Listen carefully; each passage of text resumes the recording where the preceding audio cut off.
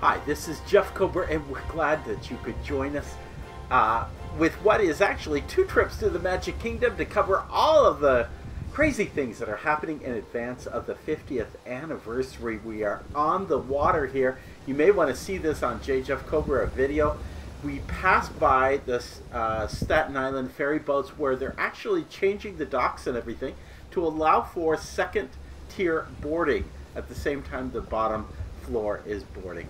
And we're passing by the train station out in the water, and it just looks beautiful. On the monorail, we get the same amazing look and feeling as we come by the train station, which has completely been, well, the entire remodeling of it has been completed, and it looks perfect. Just needs a train in front of it. That would be really good.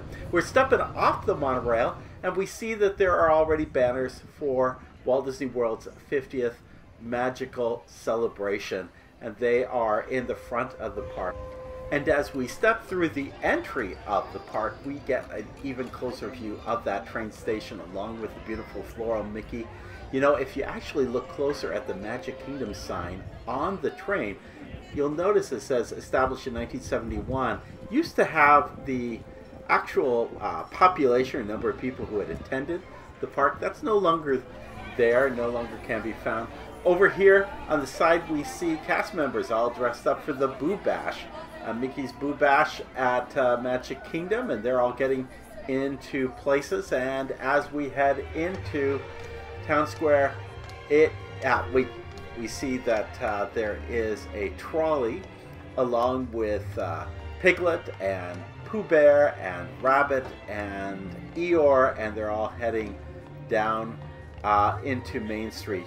All of Main Street has been decorated for this Halloween time of year. It is that time, but we still get a few character cavalcades, as we see on this one coming down the street with Mickey Mouse.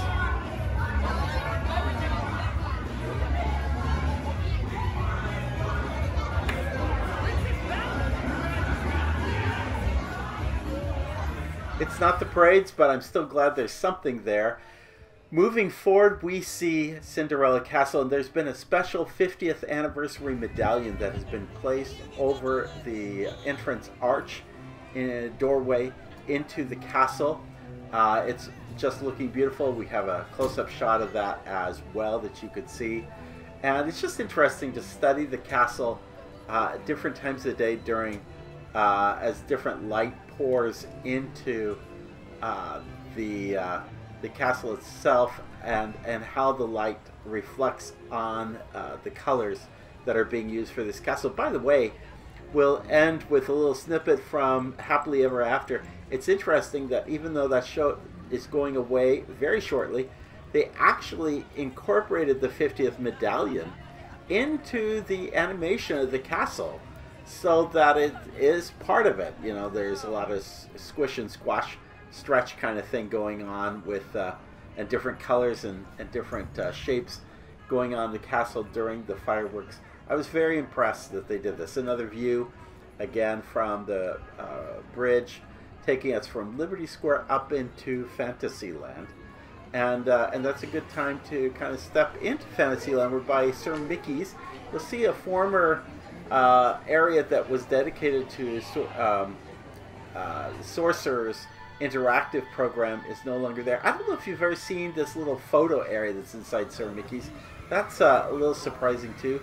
A little sign here saying hi ho, it's off to work we go. Thanks for your patience as we spruce things up. This is in front of Be Our Guest. You'll see some scaffolding on the castle as well as on a portion of the mountain. It's the portion of the mountain that's really involving the waterfalls to off to the side of the restaurant entrance. And not far beyond, the little shop that was in that little town, that little village of bells, is back open now. It had opened up a couple of times earlier in the pandemic, but not much. Prince Eric's Market is open for business, and very much selling turkey legs and pretzels and drinks. And next door you see the cartography stand is also selling DVC. So their DVC people have returned. Now we're over here at Storybook Circus, where we're seeing that all of these tents are going through a big paint job. And in fact, they've replaced all of the signage for the different circus acts of Storybook Circus. So it's just part of the entire sprucing up. That the entire Magic... There is a corner that hasn't been touched up at the Magic Kingdom in time for the 50th anniversary. They have really invested a lot considering how crazy things are. Now, over here we see Tron, and they have put a mesh netting over what has been kind of the lighting panels, the exterior covering that covers the outside portion of the coaster. There's also a side building being created, which I think will be used largely for gift shop purposes and maybe queuing. It's a two-story area, so I would say that maybe both levels are going to be used to handle different situations. They also do a lot of lockers with Tron. Over here we have Chester Cat Cafe, all opened up. Your favorite little cattails are available, and here is a cast member drawing Mickey Mouse with use of a little bit of water.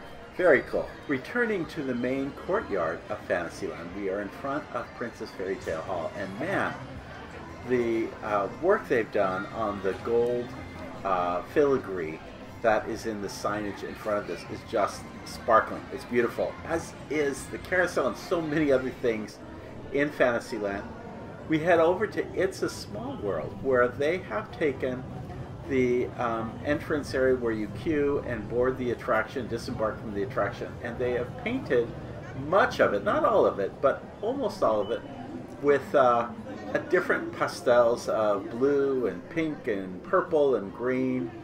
And I don't know that I'd want to see it there forever in this shade, but again, with the 50th anniversary, it's just an example of all the little sprucing. Now, what has to happen after the 50th anniversary opens is they need to keep this area clean, because oftentimes there's a lot of dust that settles on all that glitter and all of those walls, and so it takes a lot of cleaning to keep this area looking really pristine. But notwithstanding, it's a very nice little touch to the queue and entryway of It's a Small World. And so, on that note, we move from It's a Small World and we head on over to Liberty Square, where, guess what? We finally have the opening of the Columbia Harbor House, which has been closed since the reopening of the park. It was used as a queue for Peter Pan. Now, this is an interesting place. I have a real hate-love relationship with this restaurant. And as I keep trying to study it in my mind, what is it that I really like? The food's okay. I mean, there's some dishes I kind of like. And, you know, I ordered the lobster roll and the hush puppies, and it was good. Maybe not the healthiest thing, but it was enjoyable. The kitchen looked, the behind the counter looked pristine. In fact, it actually looked like the tile may have been replaced on the backsplash. I have to go compare that. But when you think about what it is, the one thing the fans say that they love most about the Columbia Harbor House, what they say is they love going upstairs and going to that section that overlooks Liberty Square and Fantasyland on both sides. They love the respite of that. They love getting away to that little corner of it. So here I am finally visiting the Columbia Harbor House, and guess what? Yeah, they've closed the second half of the upstairs of the restaurant. They could have closed half of the downstairs and half of the upstairs and not taking up more space. It was 6 o'clock in the evening. I think that was a miss. I don't think they realized what is really special. At the same time, so many parts of the Harbor House, it looks like 1970s Maine, when it should be looking like colonial Maine. There's too much of it that is a decoupage, signage, and macrame, which were crafts that were such a part of the 1970s. And again, it's part of my love-hate affair with Columbia Harbor House. I prefer it over just about any other counter service restaurant in the Magic Kingdom, but still, I just wish there was, it needs an update to look timeless, not old-looking, dated-looking. It needs to look timeless to the 1770s. Anyway, we head out of Liberty Square and we take on the infamous Haunted Mansion. And that's interesting because, again, it's about 6:30 in the evening, and it says there's a 30-minute, 35-minute, 30-minute standby line. It's walk-on. And this is an evening, this is what makes this so interesting. This is an evening where there's a boo bash. In fact, they've set out a bench in the yard, the front yard, for ghosts to kind of take a stroll in the park, so to speak, or sit on the bench and interact with the guests, which is a very cool little piece of entertainment. I love that, but I find this very interesting. In fact, actually, on both days that I attended, most of the attractions were very low weights. The exception being Jungle Cruise. We'll talk about that in a few minutes. But the rest of the attractions, very, very little weight, if any. You see, we're going through the cemetery portion, and it's just all walk through in this area. The other thing that's very cool as we go into the Haunted Mansion is that, well, for the first time in forever, as we enter into the mansion, we are going to actually have the chance to experience it as the attraction is laid out. Now, before, what was happening is you were just stepping through one of the stretch rooms. This time, however, at this point now, they're allowing you to experience the attraction. You go in the first lobby with the changing portrait of the old man, and then you go into the stretch room. And, well, you know what? I think this is a good time for me to stop talking and for you to just enjoy this little portion of the Haunted Mansion, because it's such a great little scene as we experience this chamber. Here, where you see paintings of some of our guests as they appeared in their corruptible, mortal state. Kindly step all the way in, please, and make room for everyone. There's no turning back now. Kindly drag your bodies away from the walls and into the dead center of the room. Your cadaverous pallor betrays an aura of foreboding, almost as though you sense a disquieting metamorphosis. Is this haunted room actually stretching? Or is it your imagination? And consider this dismaying observation. This chamber has no windows and no doors. Which offers you this chilling challenge to find a way out.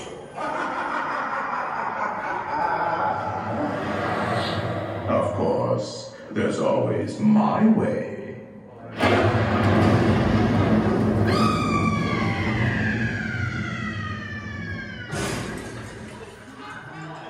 Oh, I didn't mean to frighten you prematurely.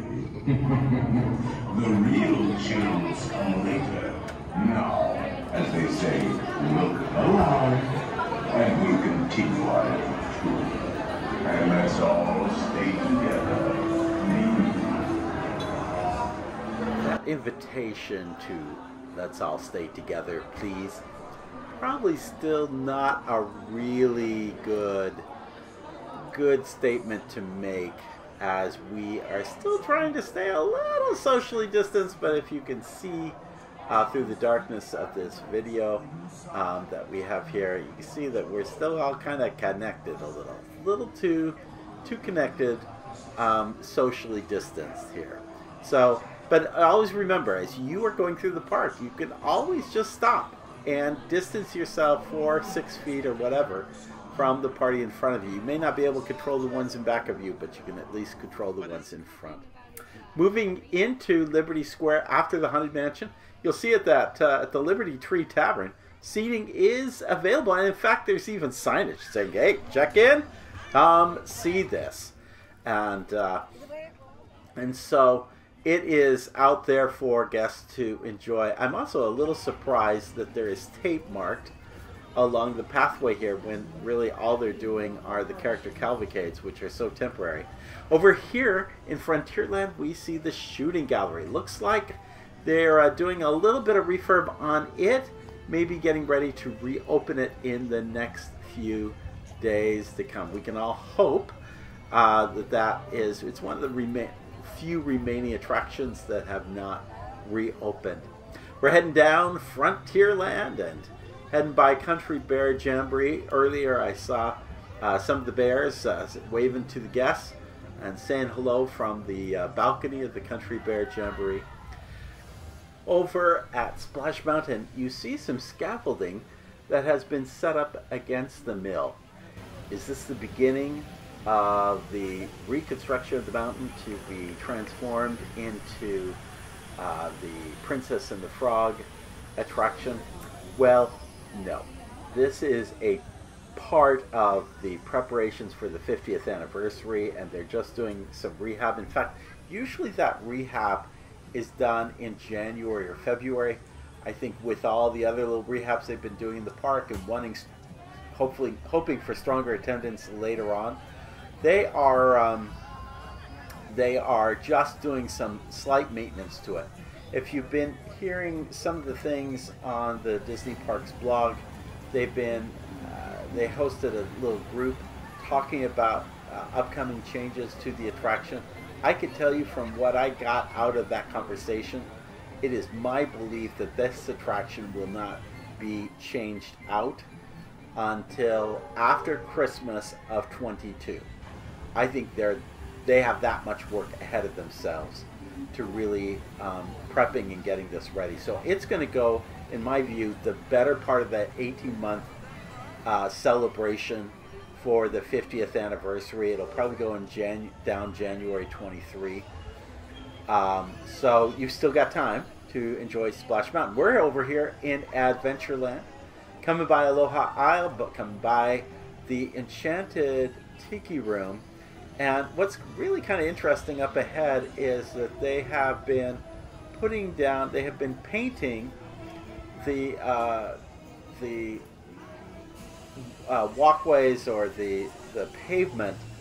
They often use a sort of slurry to paint this, and some walkways are green, some are kind of red. This is a green slurry they put down. The color is not very good, not very impressive, and it's only a section. It looks like that was kind of a test, and I don't know what's coming out of the test. The totems are spewing plenty of mist and spray, and they're up and running. And we see, of course, the magic flying carpets nearby. We turn past With Family Treehouse and head toward the docks of the Jungle Cruise. Now, just recently, in fact, the previous podcast, I did a pretty extended review of all the changes which have been added to the Jungle Cruise. You can see the signage is empty here in this image for the Fast Pass, which is going to be renamed to Lightning Lane, and you see the monitors, which probably will be used for selling the Genie Plus editions for guests who don't have mobile devices.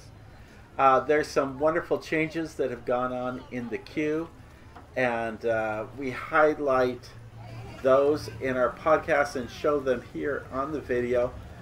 Some of those changes involve changes to the office, which has included a bunch of props from the Jungle Cruise film. You see Frank's cap, you see a conquistador helmet. You also see these very strange caged um, man-eating plants or something. I don't know what they eat, but at any rate, definitely check out that podcast for the Jungle Cruise. We've returned at twilight to Fantasyland. Peter Pan's Flight, the signage has been added onto it. We're heading toward the carousel, and I gotta tell you, it just looks beautiful. Again, I would love to see them redo all of the pavement throughout the parks, but right now, all of the buildings and the look and feel of the park is just impressive right now. It really, everything looks really good. A few pieces like the Castle at Be Our Guest have to be tidied up and so forth, but by and large, looks really nice. So we've roped off the inner courtyard for the upcoming A Happily Ever After show, and that includes Mickey's Filler Magic over there, which was roped up. We've only got another few weeks, and we'll have the new Coco segment added to Mickey's Filler Magic. Take a look at that carousel. Just beautiful. All of the lights on it, all of the color, the horses look beautiful, everything just looks very lovely. And again, we head by Princess Fairy Tale Hall again and see it again with the gold filigree at night. It just, again, looks really stunning. Walking a little further over, we are heading over to the Mad Tea Party. It too has had some touch-ups done to it, and it's looking very nice, especially in the evening hours. They had a special light show that went on with the Mickey Not So Scary Halloween Party. It'd be nice to have that added to this. I don't think it's even playing during the Boo Bash. And then we're heading into Tomorrowland. And I have to say, of all the times of the day to be in Tomorrowland, our Tomorrowland at Magic Kingdom probably looks better than any other Tomorrowland in any other Magic Kingdom style park. Just love it. You've got the people moving, get a little crowd gathered, but not a long crowd gathered at the People Mover. And it's running. That's good. We passed by Buzz Lightyear's. Haven't been on that attraction recently, well, though there were some updates done to it not too long ago. I think they did some over the closing before they reopened the park. Very sad when you go by Stitches. No sign of Stitch, no reference to even a Stitch character meet and greet. And it even kind of looks dark on that corner. Some of the lighting is not working in that corner. That's disappointing. There's a missed opportunity. Those theaters have the potential of doing some fun things in them. It's sad that it's not in there. I'd be happy to have Alien Encounter come back for that purpose. What has come back is Monsters Incorporated Laugh Floor. And the doors are wide open, and guests are being welcomed into that attraction. I never thought that was a good attraction for a Tomorrowland theme, but I do think that the comedians and the performers for Monster Laugh Floor are superb, and sometimes I am just rolling in the aisle because of the humor. And now we're back on Main Street as guests are getting ready for the fireworks. The lights are on down the street, and people are anticipating the upcoming show. We are going to go over to the Main Street Cinema. The new confectionery has not opened. I understand the marble floors look amazing. And I heard from one of the cast members who thought that probably by the end of this month being August, that we would see that store open. I'm sure it will be open before the 50th anniversary. We step into the cinema, and there's still some treats to gather there, and guests are checking that out. And now we're back on Main Street, and we're just waiting for Happily Ever After to begin. And it is a beautiful evening. The castle looks amazing. Main Street looks amazing. And we're excited. We, by the way, just thank you for joining this podcast and being part of it. Make sure if you haven't checked out the video, you check it out, because it's got all the visuals of what we've talked about. And then again, if you're seeing this on J. Jeff Kober, our YouTube channel, make sure you come over to our podcast and check out the other podcasts that we have. that are not related to any of the videos here on J. Jeff Kober. So make sure you subscribe to Disney@play.com, Disney@work.com, and to our YouTube channel, J. Jeff Kober. All of that is designed to help you enjoy your experience as we enjoy all things Disney together. Again, thanks for being a part. And in the words of Sinbad's storybook Voyage, always follow the compass of your heart. We hope you have a really great day. We'll see you real soon. And we're going to end this podcast and video with the last closing moments of Happily Ever After as guests await the flight of Tinkerbell. So here we go.